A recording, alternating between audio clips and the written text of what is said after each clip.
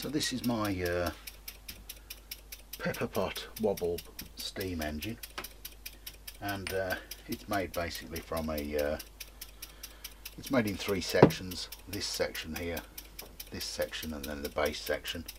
The top section was turned from a piece of 1.5 inch aluminium bar. The base section was turned from a piece of 2 inch aluminium bar, and the actual stand plate at the bottom was just again turned from a piece of 3.5 inch aluminium bar. The piston again was turned from some 1.5 inch aluminium, and if I can just stop it, you can see that it's sort of offset from the centre there.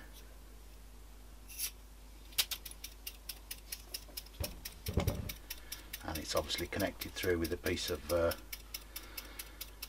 it's 4mm silver steel, which is threaded into the cylinder side, and then a clearance hole through, and a spring, and then a little turned knurled thumb screw. That was just made from a piece of 1/2 inch brass, and also these 2 little oiler plugs were also turned from the same piece of brass.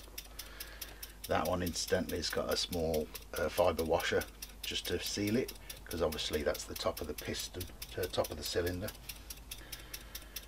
The flywheel was turned from a piece of 3 inch brass.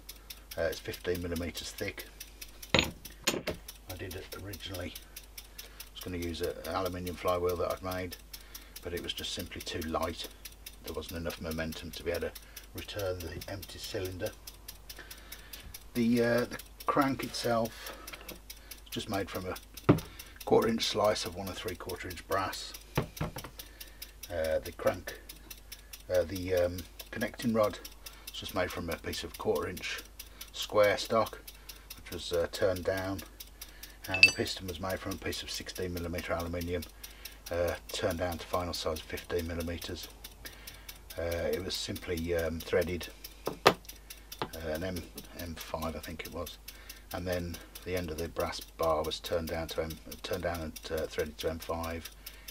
It was actually then turned round and just left a little square section at the bottom for the connection to the crank pin there.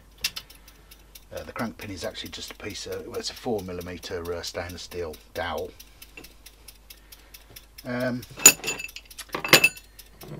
The actual crankshaft is some 8mm silver steel, and there's 2 little bearings.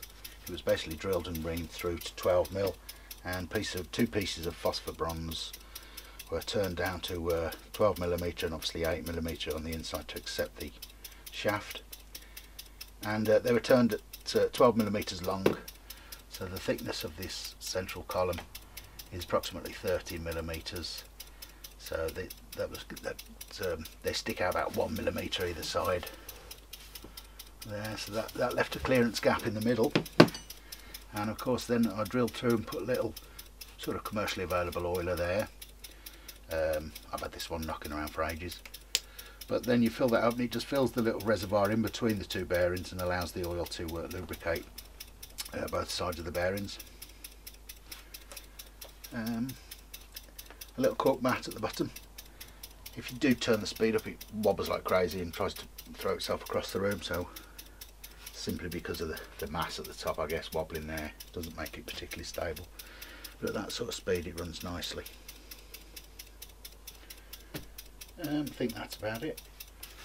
So I painted it blue, obviously, as you can see, and the sort of design with this white with the silver aluminium stripes sort of looks very similar to like the Cornish blue tableware that you can buy. So I've named this the Cornish blue pepper pot wobbler steam engine, simply because the shape of it reminded me of a pepper grinder.